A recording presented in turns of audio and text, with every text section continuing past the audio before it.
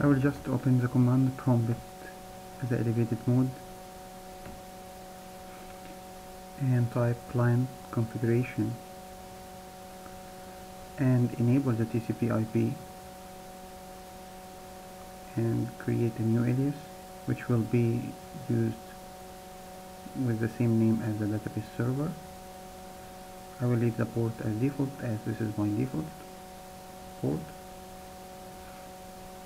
Now I will open the SharePoint Management Shell and then just type get SharePoint databases, and this will list all the database for SharePoint with their GUID. I will copy all the GUIDs and put them in a file,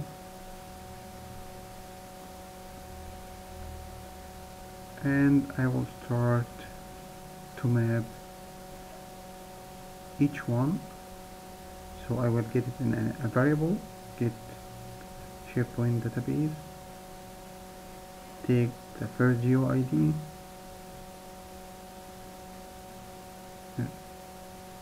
let's make sure that our variable have that database, yes, and then I'll just change, calling a method change database instance,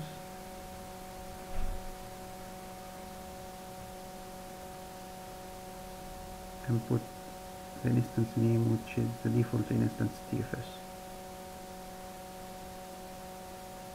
and then run a method to update or save the changes. So my variable db.update,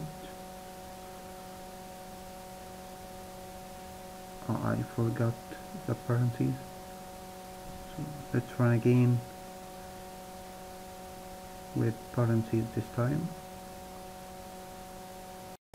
So I will do this mapping for all the GUID. This is the last one.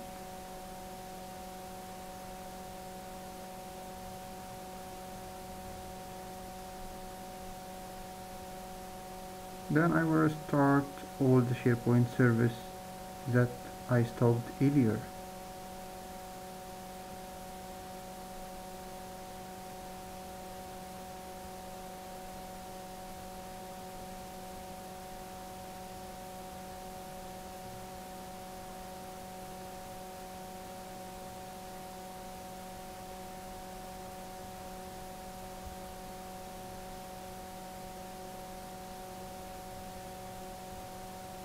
And then shut down the database tier, the old one, to make sure that there is nothing loading from the cache, and we just want to make sure that this database now is off.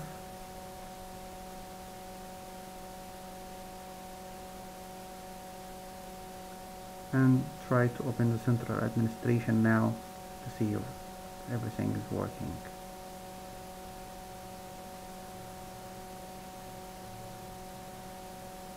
So now it's working, and if I go to manage service on server, I can see all the services are started now.